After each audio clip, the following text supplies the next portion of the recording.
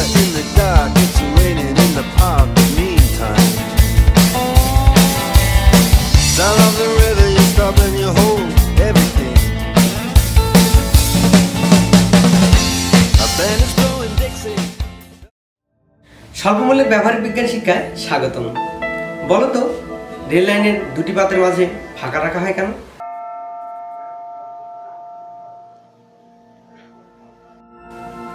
তাপ প্রয়োগে কঠিন পদার্থের প্রসারণ হয়, আর এজন্যই রেল লাইনের দুটি পাতের মাঝখানে ফাঁকা রাখা হয়। আজ আমরা কঠিন পদার্থের প্রসারণ পরীক্ষণটি করব। এই পরীক্ষণটির মাধ্যমে কঠিন পদার্থের প্রসারণ প্রমাণ করতে পারব।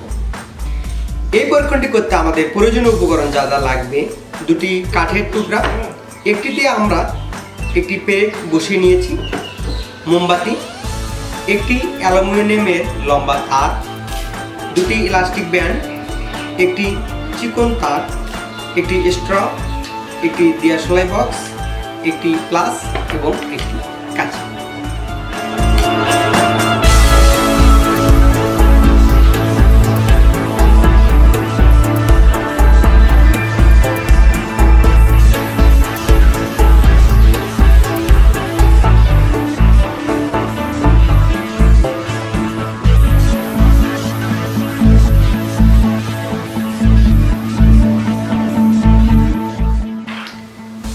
একটি স্ট্র নিয়ে 2 ইঞ্চি বরাবর 2 ইঞ্চি পরিমাণ কেটে নিই।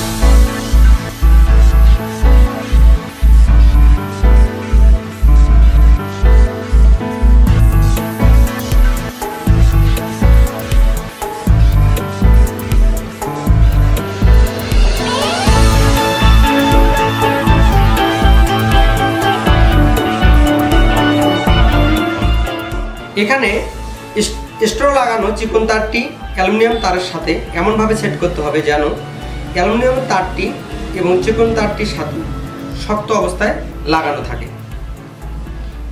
যাতে আমরা বুঝতে পারি যে অ্যালুমিনিয়াম তারটির প্রসারণ ঘটলে যেন স্ট্রটি ঘোরে।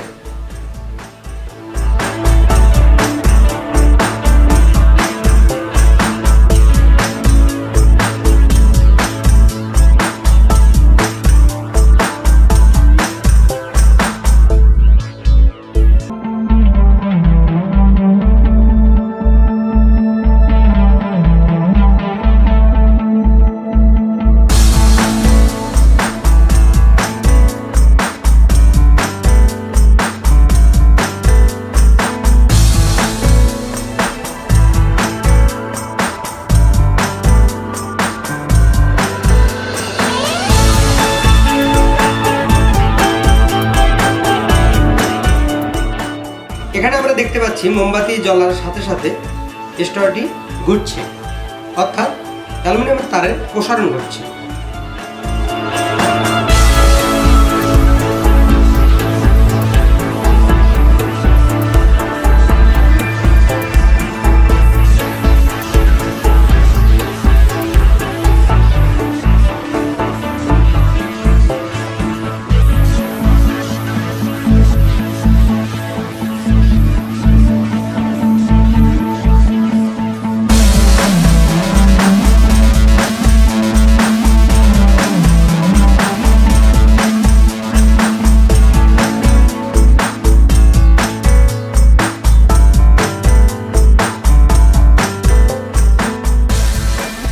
এতক্ষণ আমরা দেখলাম যখন মোমবাতিটি লাগানো ছিল তখন স্ট্রটি ঘুরছিল ঘড়ির কাঁটার দিকে, আবার মোমবাতি যখন নিভানো হলো তখন স্ট্রটি ঘুরলো ঘড়ির কাঁটার বিপরীত দিকে।